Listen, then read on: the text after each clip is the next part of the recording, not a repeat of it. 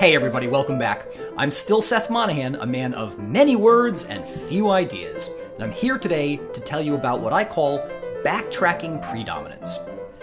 Now, to get things rolling, I want you to listen to these 9 bars from Mozart's K332 Piano Sonata, and just ask yourself, how many cadences are there?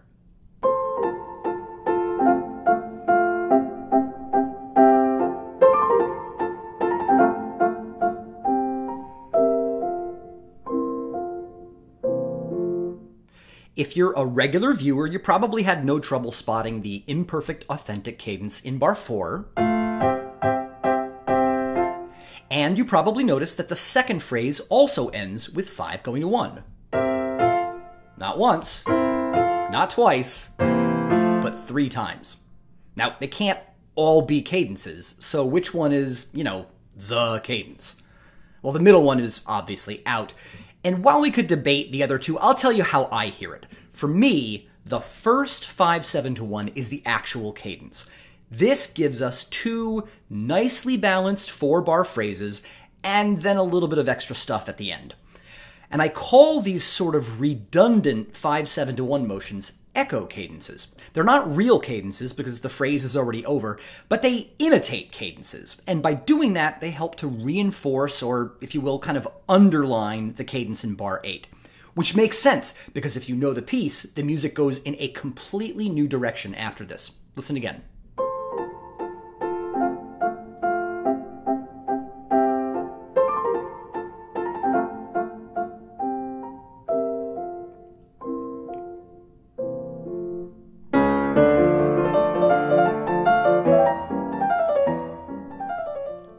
Now, I want you to keep all this in mind when we look at this piece, the opening of Mendelssohn's Ruy Blas Overture.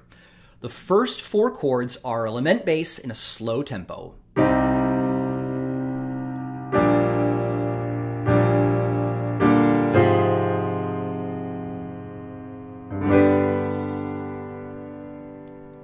What follows is more animated, but it also stalls out almost immediately. When I play it, think about how the idea of the echo cadence applies here.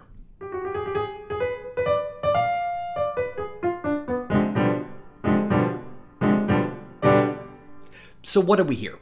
Well, after that solo line soars through a huge diminished 7th arpeggio, we hear the same chord pair 3 times.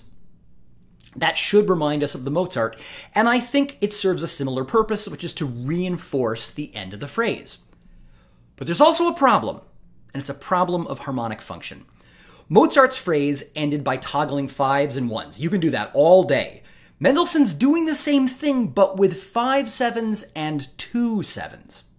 And the result looks like a kind of grammatical error. We've got dominance coming before predominance, and as far as we know, that's not supposed to happen. Well, this is a special situation, and big surprise, it's also the topic of this video. As it turns out, composers sometimes use chords that are normally predominants to reinforce a cadential dominant that's already been set up. It's already in place. For us, so far, 2-4-2 has always been a predominant, but not here. Here it's acting as what I call a backtracking predominant. And I call it that because when this happens, I hear the music sort of rewinding functionally, rewinding back to the predominant in order to land on the dominant again, and often again, and often again. But when they do this, to my ears at least, they don't actually interrupt the dominant function. So I tend to think of them as embellishing chords, more specifically as neighbor chords, because they almost always come about through stepwise, away and back motions in the bass. So for me, in this case, the dominant function that Mendelssohn sets up in bar 4 continues until the very end of the passage, making bars 5, 6, 7, 8, 9, 10, 11, and 12 a kind of triple underlined half cadence, an enormous arrival on 5. When we listen to the whole thing, see if you can hear it that way too.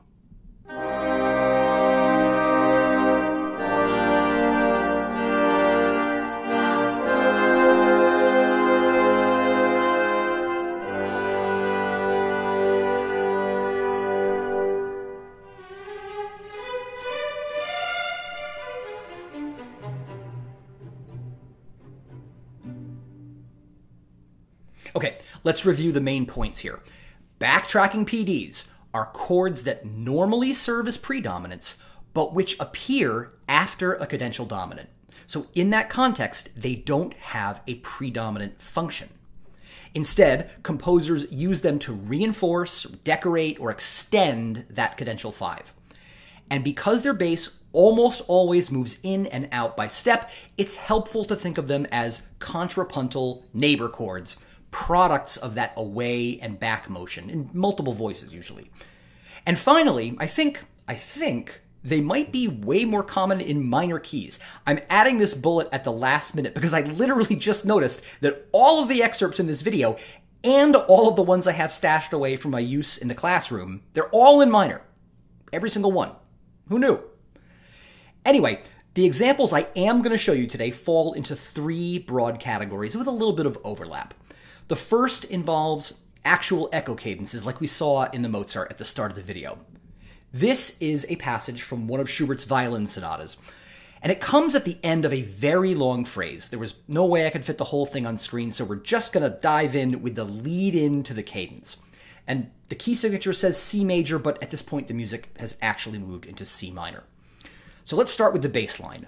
The first 4-note segment starts on scale degree 4, rises to 5, then to 6, which falls back to 5. And then the last 2-note motion repeats. Now, if you watched the last video, this opening lick should look familiar. It's the predominant expansion with the passing tonic 6/4. And of course, that augmented 6th chord is headed for 5. That's our half cadence. And what follows is the echo, which draws out that phrase ending dominant. Here's the entire passage.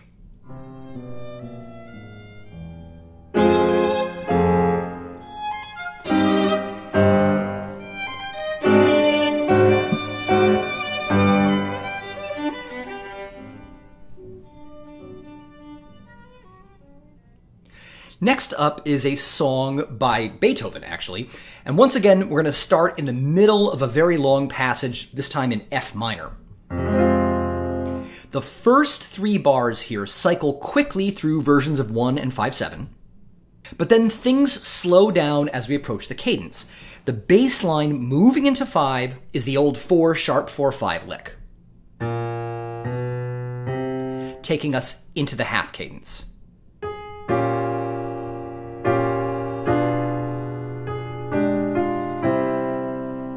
Then follows the echo cadence. But notice here that Beethoven uses a different predominant chord in the echo. Moments ago, he approached 5 by half step from below. Now, when he repeats the text, he approaches from above.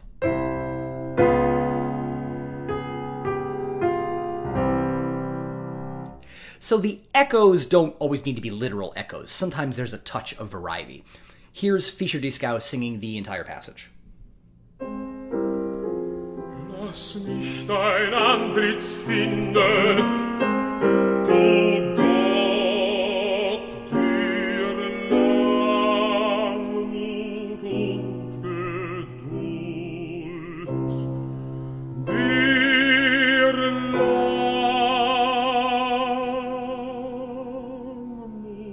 und Geduld.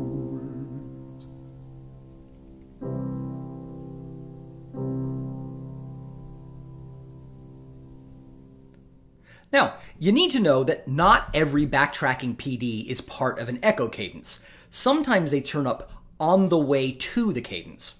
This is the introduction of the first song of Schubert's Winterreise, and the bass line starts with a long tonic pedal, and then dips down for a little turn figure around the dominant before resolving back to 1.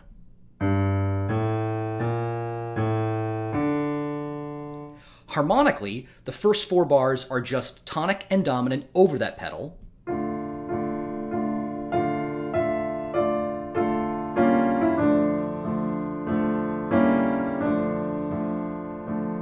And of course, the phrase ends with a PAC.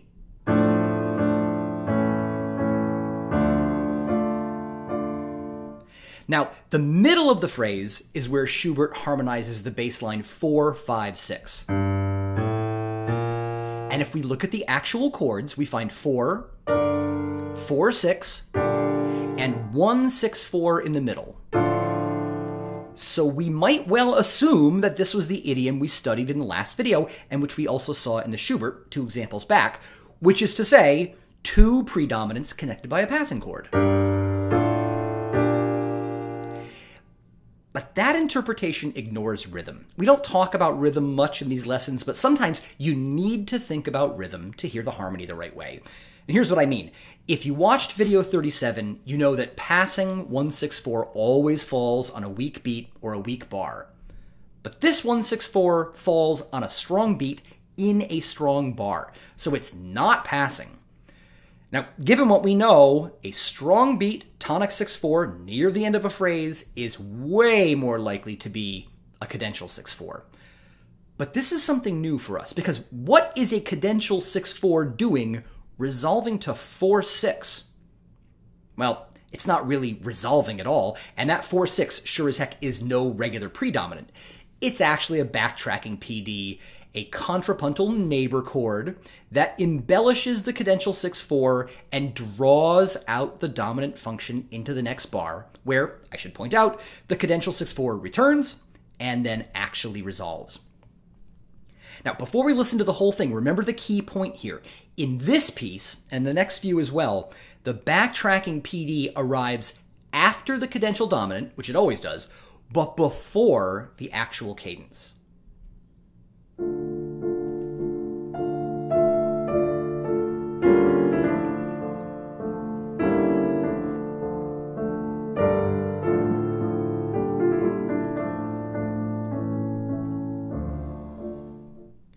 So now we're going to move back into F minor for a Haydn string quartet passage that does something similar.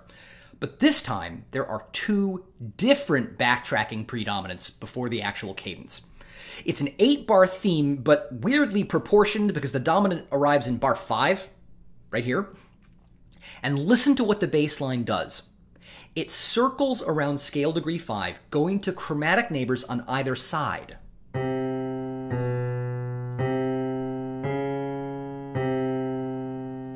The first motion, down by half step, is to 7/7 of 5 and back. And then the second one is up to a German augmented 6th and back. But look closer. That last 5 chord is actually a dominant bass under a big pile of non-chord tones that all resolve by semitone 3 times. So here's the entire dominant expansion.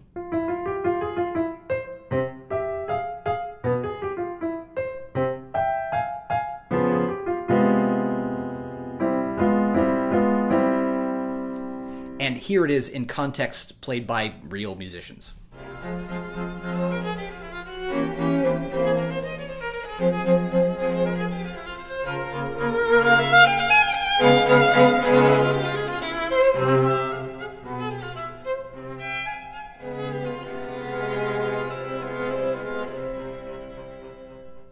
All right, review time.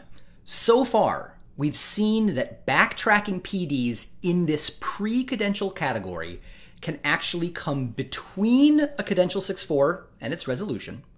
We've also seen that they can lie a step above or a step below the dominant, and when we get both, they don't need to be the same chord, obviously. The last thing I'll show you is that we can go directly from an upper neighbor to a lower neighbor, or vice versa, skipping 5 in the process. We see this in the cadence of the main theme from Beethoven's Pathetique Sonata. The bass motion into the elided PAC has all the same notes as our last example,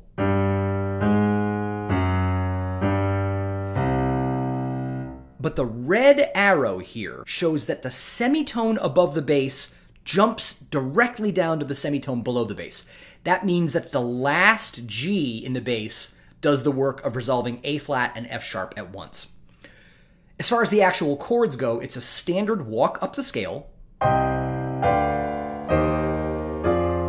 to a cadential 6/4, and then we get to the backtracking PDs. It's cadential 6/4, German augmented sixth, 7/7 of 5, and finally the 5 chord itself, which goes to 1. Here's the whole thing starting at the beginning of the phrase. It goes by fast.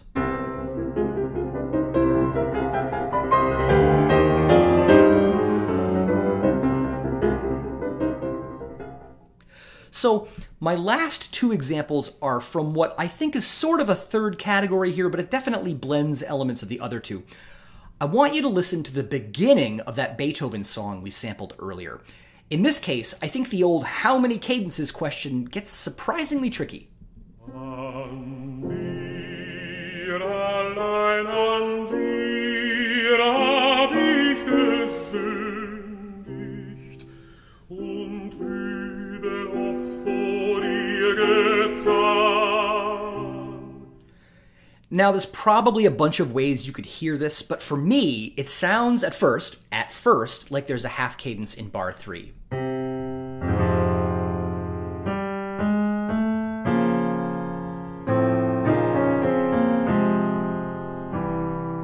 But what follows is not a whole phrase in itself, but neither is it an echo cadence. It's just a backtracking PD and then another cadential 6/4 resolving.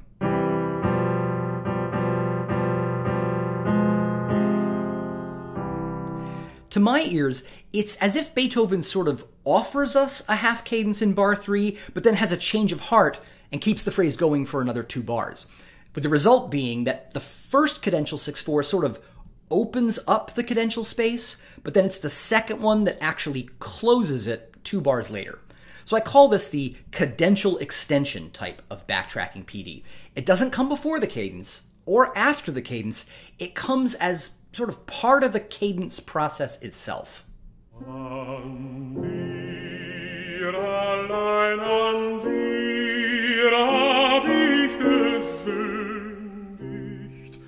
und übel oft vor dir getan. Here's another one from Mozart's Magic Flute. We actually saw this one in video 31, but I only played it to here because the point was to show you the quiescenza that starts the phrase.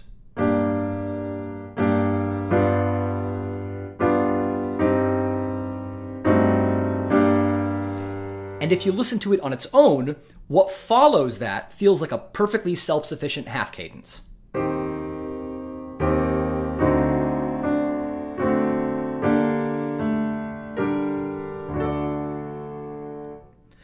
But then there's more stuff. More predominants going to dominants.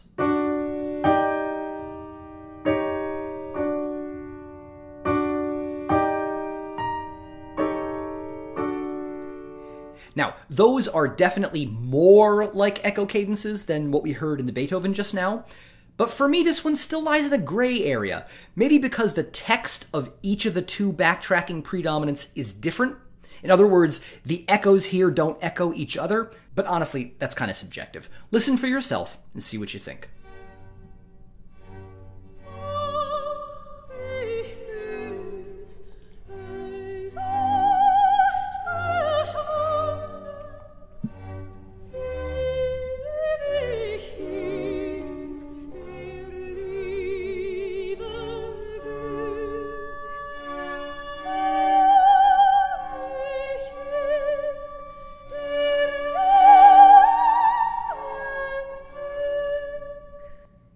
And there it is, 2 short videos in a row.